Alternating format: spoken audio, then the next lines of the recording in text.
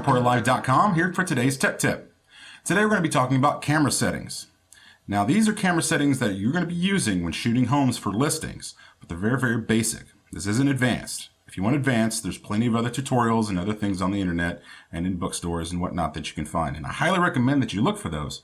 But if you're just starting out, this is for you. Specifically, we're going to be talking about 3 different camera settings. The 3 most important ones. The 3 basic settings that you're going to want to know about are aperture, ISO, and shutter speed. So let's talk about aperture real fast. Aperture is also known as f-stop, and that's what you'll usually see it when you see it on cameras. F and then a number, f1.4, f5.6, f.9.0, and anything in between. Now the good news is about aperture is you really don't have to worry about it. Just set it to something in the middle, 5.6, maybe a little bit lower if you want to get more light into the camera, but for the most part, you really don't have to worry about it. The 2 settings that you do need to worry about when you're taking photos is called ISO and shutter speed. So let's talk about ISO real fast. What is it? Well, basically it's film sensitivity to light. Now granted, most cameras these days are all digital, they're not using film anymore, but it's kind of a carryover from when they were using film. They still use the same terminology because basically the concept's the same, it's just instead of film, using a sensor. What's that mean to you? It means that if you have a higher ISO, you're going to let more light in. That's really all it means.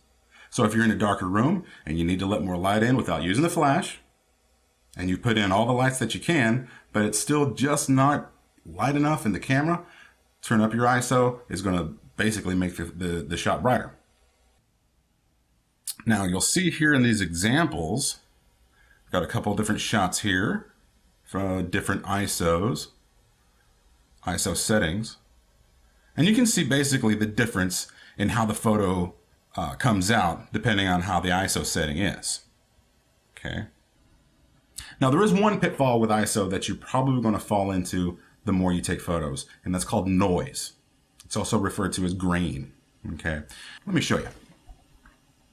Okay. So you'll see here on this photo, let me zoom in real fast. You see all this graininess right here. That's what's referred to as noise, and that's caused because of the ISO. So there's 2 basic ways to fix that. You can either fix that before you take the shot by making the camera settings the correct way that they need to be, or you can do it in post. Now, I'm using Photoshop here. You don't have to use Photoshop. There's a lot of other programs that you can use, a lot of free programs even on the internet and whatnot that you can use. And they have what's called noise reduction. So if you see here, if I up the noise reduction to this, you'll see that the graininess has gone away. Now the problem with that, it always seems like there's more problems, aren't there? Now, the problem with that is that you'll notice that it does take away a little bit of the detail. The more noise reduction that you use, the less detail you have. But on the plus side, all these photos, when you put them into MLS, you're not going to have them quite as big as this. They're not going to be full screen photos. So you can kind of fudge it just a little bit. You can kind of play around with the numbers there and see where the sweet spot is. But the better thing to do is to actually fix it while you're taking the shot. And the way to do that is to lower the ISO just a tad and enter in some more lights. The other thing you can do is apply the 3rd setting, which is shutter speed. Now what's shutter speed? Basically, shutter speed is how quickly the camera takes a shot.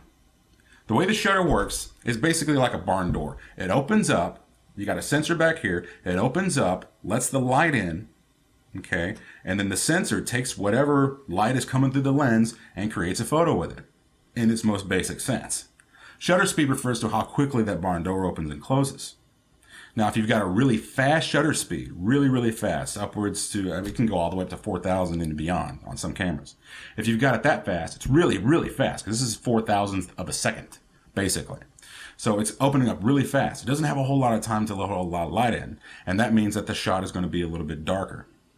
But this also means that it's going to be very crisp, because a problem that you can run into with shutter speed is if the shutter speed is too low to let more light in and thus make the photo brighter, it can be blurry.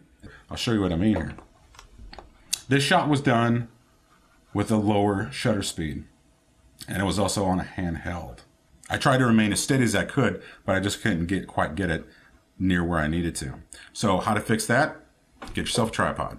Put it on the tripod. If you need to lower that shutter speed, to get more light in and make a brighter picture, put it on a tripod to make sure that it's as steady as it can be. So remember, if you have a dark area you just can't quite get enough lights into, increase the ISO, lower the shutter speed.